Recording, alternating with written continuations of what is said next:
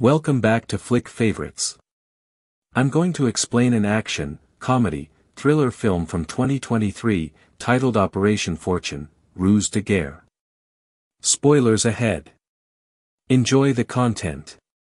In Odessa, Ukraine, some thieves steal firearms from transporters to start the movie. Additionally, they murder scientists and steal highly advanced AI weaponry. The government office receives a summons for an agent called Nathan. Knighton tasks Nathan with finding the AI weapon that was removed 2 days earlier when he arrives. The mission is first rejected by Nathan. However, he agrees to carry out this task after Knighton issues a warning that the weapon might be harmful to the globe if it gets into the wrong hands. Orson, a great spy, is the person Nathan proposes to command his soldiers on this expedition. Knighton first turns it down since the fee is so exorbitant. Instead, he suggests that Nathan hire John's services. Nathan claims John is presently employed by Mike, his rival. Given no other choice, Knighton ultimately agrees, and Nathan departs for Africa to see the still recovering Orson. Orson firmly refuses Nathan's offer because he is still recovering, notwithstanding Nathan's justification. He agrees when Nathan explains the money is fairly big and the connection between the mission and global security. They then drive to Madrid to start the operation, where they find Sarah and Davies waiting for them. Sarah is a great hacker, while Davies is an all-around great sharpshooter. To help Orson in this expedition, they are both employed. Later, they travel to the airport in order to rob deliveryman Donald of his hard drive. Additionally, they split up the tasks. Orson, Davies, Jane, and Marcia supervise Donald's actions while Sarah controls the squad through microphone while hacking the camera in the office. Because other teams are also interested in the hard drive, things are not as straightforward as they first appear. Without Sarah noticing, they render Marcia and Jane helpless. Later, she finds out that other hackers are tampering with the cameras. When Orson learns this, he realizes that John and rival Mike are to blame. Sarah, who successfully breaks into the system, immediately alerts Orson that he will be attacked by 2 persons from behind. After beating them, he swiftly leaves to find Donald. There is a battle since Mike's men had already advanced before them. When they succeed, Nathan shows up to take them up. Donald had a heart attack while driving, and at the same time, several automobiles are pursuing them and detoring to steal the hard drive. Donald confesses a crucial secret just as Martin is ready to kill him. He is compelled to do so since his wife is a prisoner. The individual who will purchase this hard drive has yet to see his face. So, pretending to be Donald, Donald invites Nathan to meet the customer at the Duchess in Madrid. Soon later, the elderly man begs them to save his wife before passing away. Since Mike's team is pressuring them to unlock the automobile door from the outside, they are also racing against time. Mike unlocks the automobile door and takes a copy of the hard disk after the data has been replicated. They shouldn't worry, Sarah explains, because it is worthless without a password. Nathan's only choice is to pose as Donald in order to find out who bought the hard drive. He meets with the buyer after doing so.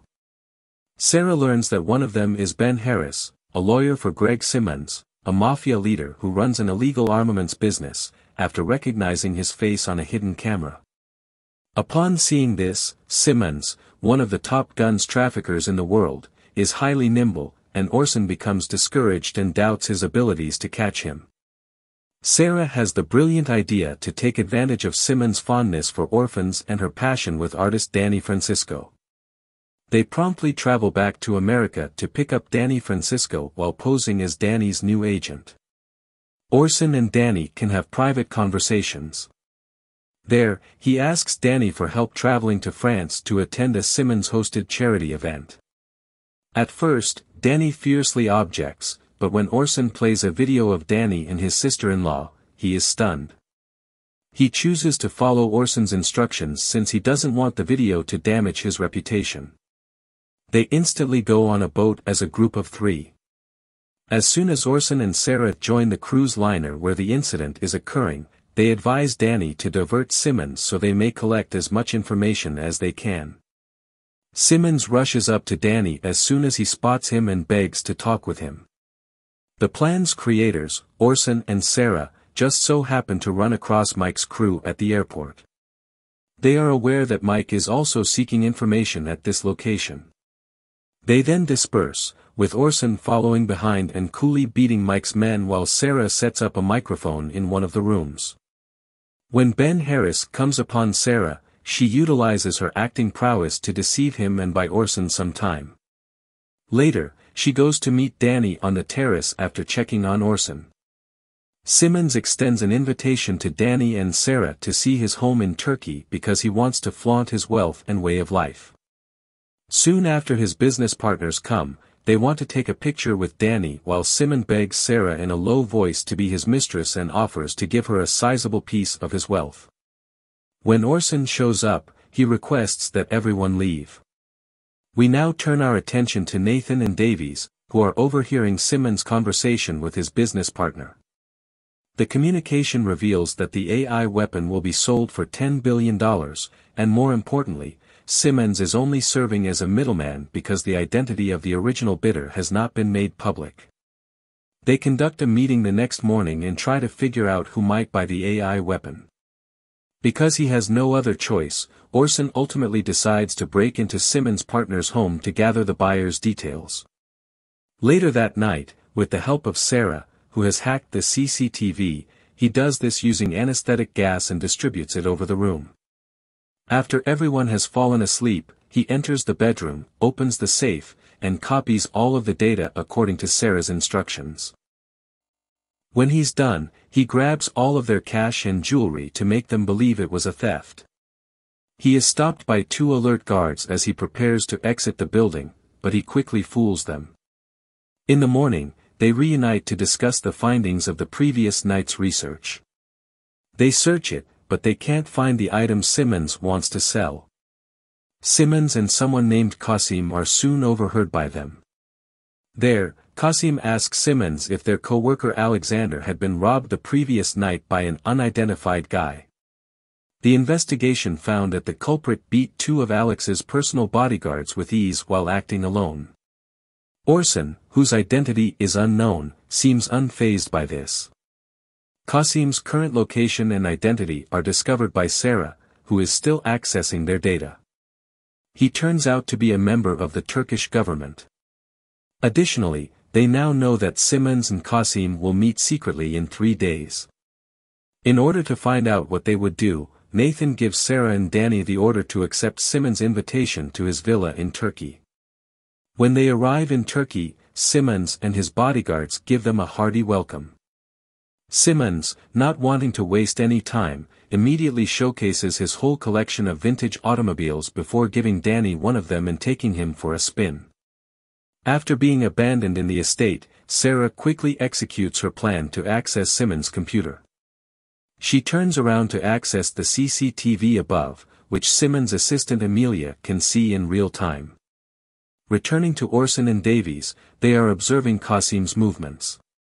Mike is also keeping an eye on Qasim, which surprises Orson, who then chooses to secretly pursue Ben Harris. Sarah starts looking for information on Simmonds' computer, discovers it, and tells Nathan that Simmonds only purchased the AK-47 used in the initial robbery. When Nathan learns that, he is incensed since Simmonds is not the buyer of the AI weapon they are looking for, thus they have the wrong man. They are suspecting the wrong person, so he urges Orson to come back. But Orson decides to keep following Ben covertly since he is sure Simmonds is involved. Ben, who is aware of the circumstance, informs Simmonds right away. Naturally, Davies tells Orson that Ben is already aware because he tapped Ben's phone. Ben asks Simmonds to send in reinforcements. As soon as Orson learns of this, he ambushes Ben's guard and promptly dispatches him. Ben makes an attempt to escape detection by stealing a motorbike. Davies helps Orson find a shortcut as he chases the man. Ben has a plan to fool Orson into believing that someone else is present. He poses like someone he wants to be photographed and stealthily slips his phone into their pocket. Orson is confused when he cannot find Ben despite the fact that the location is accurate. Then, he looks down and notices the body of the previous person Ben shoved lying below. Ben attempts to push Orson as well after being taken off guard by him. Fortunately, his fast reactions allow him to avoid Ben. When they go to the main office, Knighton tells them the information sent by Sarah from Simmonds' computer is real and correct.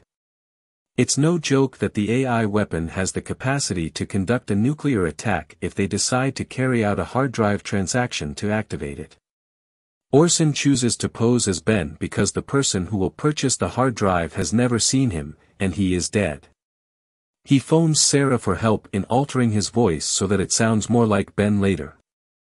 Once all the arrangements are in order, Orson meets the hard drive customer right away. Simmonds, who doesn't know Ben died, seems normal and takes a break to call Ben to help with the sale. Following them from behind, Davies immediately dives to the ground to snipe Orson. The buyer's name is Sergey, we learn. Not wanting to lose time, the buyer unlocks the hard drive's cover and asks Orson to input the 15-digit passcode to unlock it. Orson gets the code by asking Sarah for assistance. Simmonds has been deceived successfully. At that time, his guards realized someone was listening in on their conversation. They succeed in entering Simmonds' codes, and a $10 million transaction is accomplished. One of Alex's guys, nevertheless, realizes that Orson was the one who had robbed Alex of his home a few nights before. A bloody gunfight occurs as Davies decides to attack them first. Danny flees there with Sarah, who has also cancelled the transaction. Going back to Orson, one of the helicopters is mindlessly pursuing him. They are Mike's guys, it is revealed as the men corner him. Mike and his men, who were able to capture Sergey, brutally murdered them and took the AI weaponry. Mike gave the order for his troops to kill Orson. Davies follows them first, nevertheless, in order to keep Orson safe. When Simmonds realizes Sarah is the hacker, he immediately orders his security to find Sarah and Danny. She topples one of Simon's security vehicles. They have no choice but to dash back to Orson and Davies, who are using a helicopter to try and save Sarah. Orson immediately chases Sarah after spotting her in the tunnel and fires missiles at their foe. After discovering from the authorities that Mike is not employed by any government, Nathan concludes that he is engaged in nefarious planning. Upon hearing this, Orson has the wonderful idea of using all of the evidence of Simmonds' wrongdoing and enlisting his help. At first, the team is dubious, but Orson convinces them, and they head back to Simmonds' base. Simmonds is soon approached by Orson with a suggestion to help them recover the weapons. Simmonds first rejects the offer, but after being pushed by Danny, agrees to help. After that, he tells Mike to whom he would sell AI weaponry. Sarah and Davies take action on the opposite side in the interim. Using a drone, Sarah interferes with the guards' ability to communicate as Orson and Davies render them all helpless. When they go to the room, they find that Mike had sold the weapon to Trent and Arnold at the previous charity event. It turns out that Trent and Arnold are Simmonds' business partners, and that they purchased the weapon in order to destabilize the global currency and spread chaos and anarchy. Orson and Davies murder every one of Mike's soldiers covertly while Simmonds diverts their attention. Mike tries to strike from behind as Orson prepares to flee with the AI weapon. Orson, though, quickly defeats him. After that, Sarah and Davies pick up Orson. They go for Qatar the following morning to give Nathan the AI weapon. Given that the job was successful, Nathan gives them a new task with much greater pay. Orson, however, declines, saying that they should take a trip to refresh their minds. Thank you for watching. Hope you enjoyed this video. Don't forget to subscribe if you want to stay updated on future videos. Leave a like to support the channel.